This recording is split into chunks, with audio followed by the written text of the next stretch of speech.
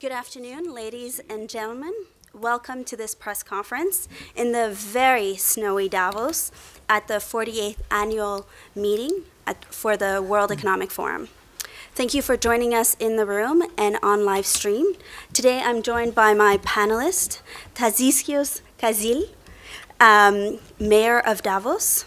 Unfortunately, the Ulrich Spiesshofer, the CEO of ABB, won't be able to join us because of that aforementioned snow, but Christoph Sieder, Head of Communication at ABB, will be joining us. So today I will invite my panelists to speak on this partnership for sustainable transportation. Mr. Caviezel, please go ahead. Thank you very much for this introduction. Dear Mr. Sieder from ABB, dear participants of the World Economic Forum, dear media representatives, dear guests. It is a great pleasure for me to welcome you in the name of the municipality of Davos to today's media event. In fall 2017, the municipality of Davos and ABB decided to go into a partnership in the field of e-mobility. Actually, this partnership consists of an electric bus project during the annual meeting 2018, as well as the installation of 8 electric charging stations for private e-mobility within the city boundaries. Other projects are hopefully to follow. For the municipality of Davos, this partnership is a unique possibility to enlarge its infrastructure for private e-mobility and to gain experience with e-mobility in the public transport sector. We are very pleased to have the first e-bus fast charging in Davos for the next days. Only a few days ago, this bus has won the World Door Award 2018, which is awarded by the Swiss Federation Office of Energy for excellent energy performance. The municipality of Davos has been focusing on a consistent and goal-oriented energy policy for many years. In 2011, Davos was the first municipality in Canton of Grisons to get the label of an energy city. This label is given to cities that are promoting renewable energies and ecologically sensitive mobility and efficient use of our resources. Since its certification as an energy city, the municipality of Davos has been concentrating its efforts mainly on energy-saving measures in its own buildings and companies, being a role model for its inhabitants by doing so. Many municipality buildings were energetically refurbished and the heating systems were changed to systems using renewable energies. In the sector of mobility, the municipality has focused its efforts on an attractive public transport and on promoting measures for non-motorized traffic. With the new e-bus project during this year's World Economic Forum, the public transport company of Davos gets the possibility to tie in with its pioneer work in 1999. At that time, the public transport company changed its gas station to sulfur-free diesel and installed waste gas treatments in its buses. Today, all public buses of Davos and its partners are equipped with oxidation catalyzers and particle filters. Most of the traction power is gained by SCR technology. However, CO2 emissions could not be reduced significantly so far. This is only possible by emission-free systems such as e-buses. The present e-bus test is therefore very important to see if a permanent use of a buses on 1,500 meters above sea level is possible. Of course, electricity is gained to 100% by hydroelectric power from Davos and the canton of Grisons. Dear ladies and gentlemen, we have been aware since many years that we have to decrease our CO2 emissions in order to prevent further climate change. And we know that this cannot only be done in the sector of heating, but that we need to change our mobility as well. Our results in the mobility sector were little so far, but it is the present project and cooperation with ABB that allows us to go a step further. We can gain experience with emission-free power systems for public and private transport, and we will hopefully be able to continue our pioneer work in this field. We are happy to present our e-bus project to a large international public during this year's World Economic Forum. So, thank you for your attention. Actually, there will be, right after this press conference, an opportunity for you to try. There will be a demonstration of these award-winning e-buses, and you'll be able to see and experience that. So now I'm going to ask Mr. Ceder to explain the involvement of ABB in this partnership. Thank you very much, and thank you very much, Tarzisius. And thank you all for coming. Of course, we're thrilled about this partnership, and we're very excited that we can announce this here today right at the beginning of the World Economic Forum 2018. Davos has always been a city that looks forward and leads the way, and we at ABB are honored to have been able to support the city in doing just that for well over a century. In the 1890s, our predecessor company, BBC, equipped the Davos power station with a transformer and a generator, amongst other equipment. And we electrified the Davos-Platz-Schatzalp funicular railway that many of you are familiar with already back in 1924. The local utility grid, powered by hydroelectric generators and solar installations, employs ABB technology. And now we are partnering with Davos to install some of our most advanced e-mobility infrastructure systems for both public and private transportation. So why are we doing this, and why are we doing this here and now? Quite simply, so that participants attending this year's World Economic Forum meeting can witness how efficient and effective e-mobility already is today. The centerpiece of this partnership will be the same ABB electric bus charging technology that won the prestigious Swiss Innovation Award Watt Door. It's a revolutionary new flash charging solution for electric buses that is emission-free, silent, and requires no overhead lines or embedded tracks. This is TOSA. It looks just like a regular city bus until you look carefully at the roof. There you will find a laser-controlled moving arm which connects in less than a second to an overhead receptacle integrated into the bus shelter. Its flash charging technology delivers a 20-second high power charge at selected bus stops as passengers leave or are boarding the bus. This is world record time. Thanks to recharging along the route, the battery size and the weight of the bus have been reduced, resulting in increased space for passengers and greater overall energy efficiency.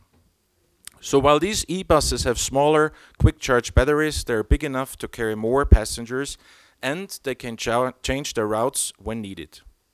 So TOSA paves the way to a better future for people who live in cities.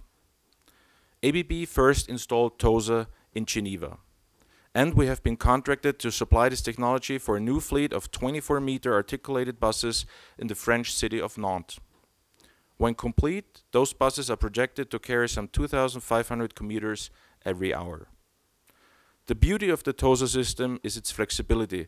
It can be applied to fully electric or hybrid buses and can be charged wherever there's a roof-mounted connector. For the duration of the World Economic Forum, our TOSA flash charging system will be running from the Tourist Information Center to the hospital. The charging stations at bus stops along this route will be powered by curbside transformers, which take alternating current from the power grid and convert it to direct current used by the e-bus. ABB is very pleased to partner with Davos on this installation, given its deserved reputation as a city that promotes scalable, sustainable, green urban development projects. We strongly support such projects. We're complementing the temporary TOSA bus route with 8 permanent Terra multi-standard DC charging stations for private cars.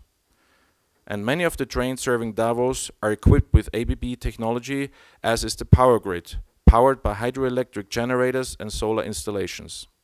In short, Davos has adopted an end-to-end electric mobility system that will serve as a potential global model for clean, climate-friendly, sustainable transport.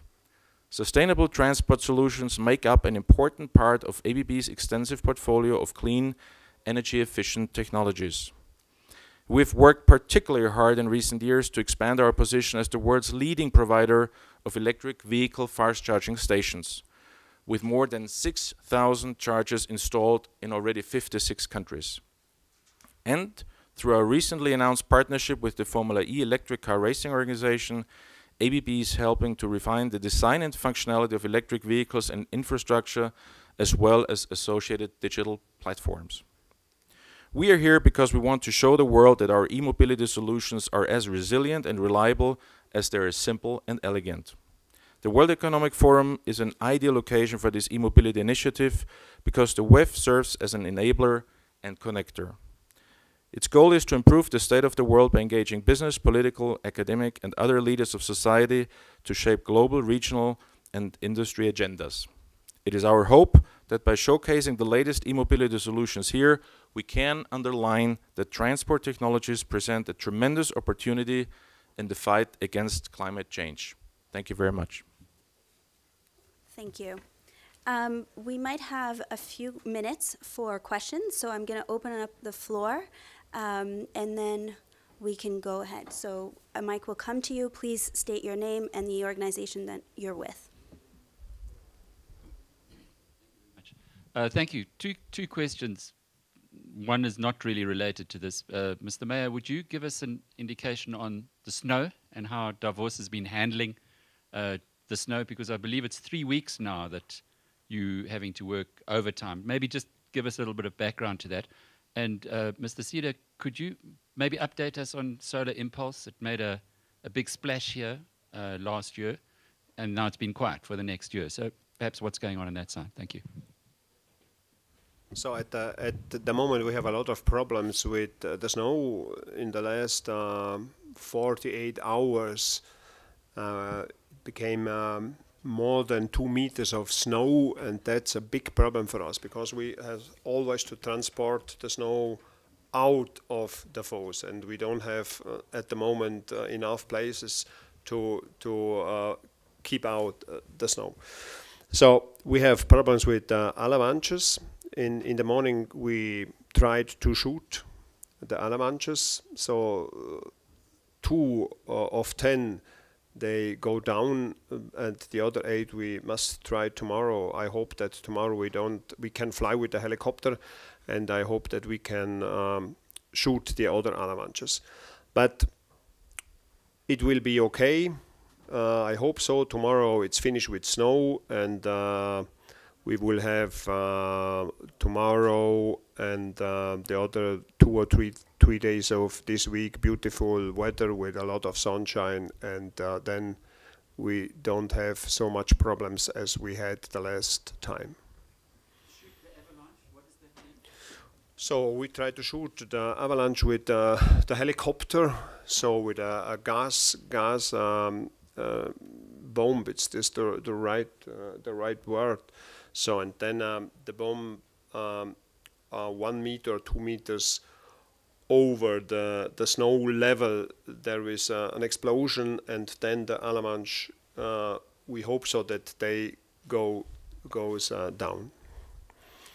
It's not so easy to do it when we need a lot of, or we need the beautiful weather that we can fly with the helicopter. And tomorrow at 10 o'clock, one avalanche, just one, goes down in the Davos.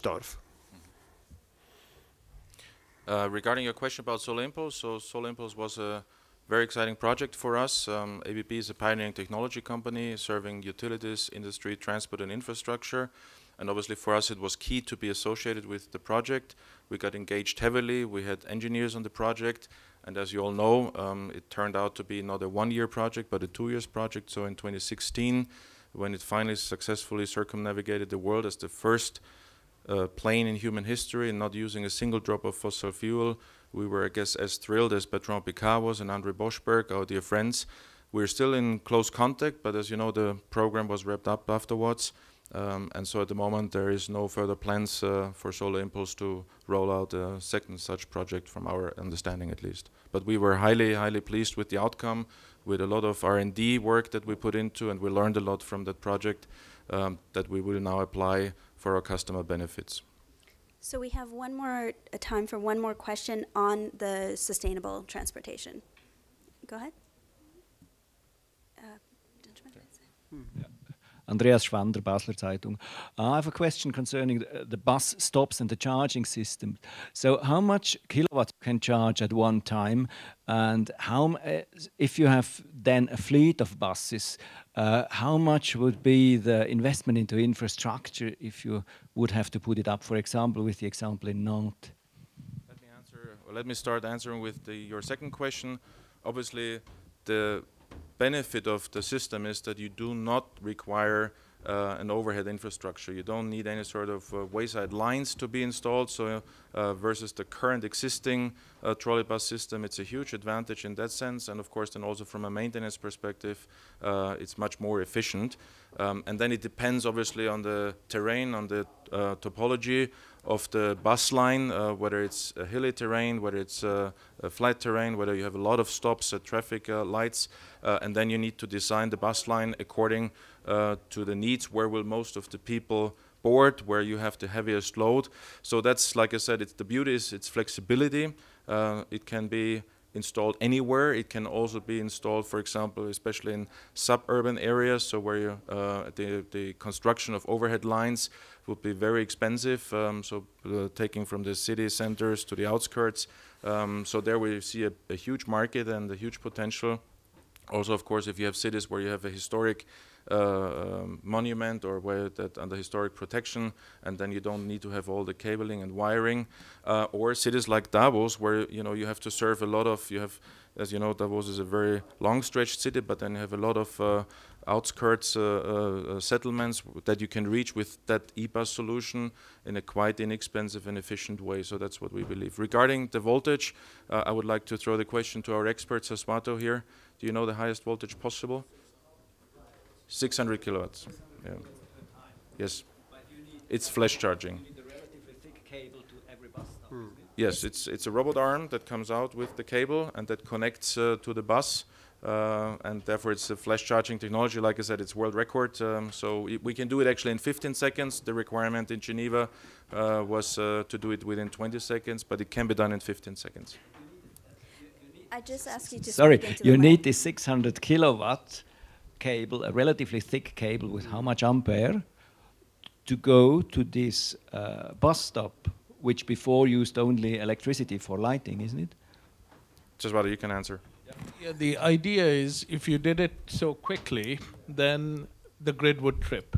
So as the buses are moving, slowly there's a battery that's being charged, and when the bus comes, it gives the charge in a flash. So that way, it does not trip the grid. So it draws from the grid very slowly. So you have some condensators in. Right, right.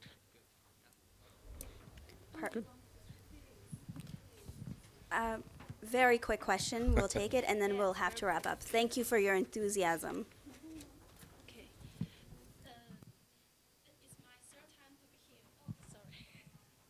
It's my third time to be here, but I found it's the most terrible traffic jam here today.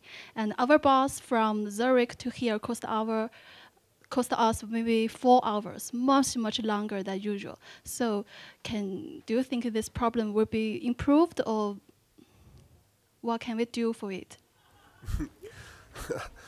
I don't know. The problem is that we have so much of snow. What shall we do? It's impossible. We must put the snow, or try to bring the snow out of Davos. And we can do nothing. We hope that tomorrow or the tomorrow morning during this night, I hope that we begin maybe 20 or 30 centimeters of snow, maybe a half of a meter.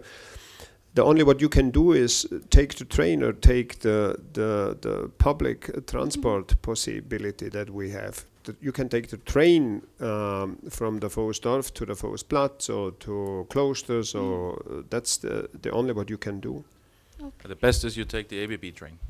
Okay. And on that note, the ABB e-bus. yes. On that note, I will thank you all for joining us today for this press conference, for the people in the room and online. And I again invite you to go to the demonstration to see these award-winning e-buses. Thank you. Thank you very much.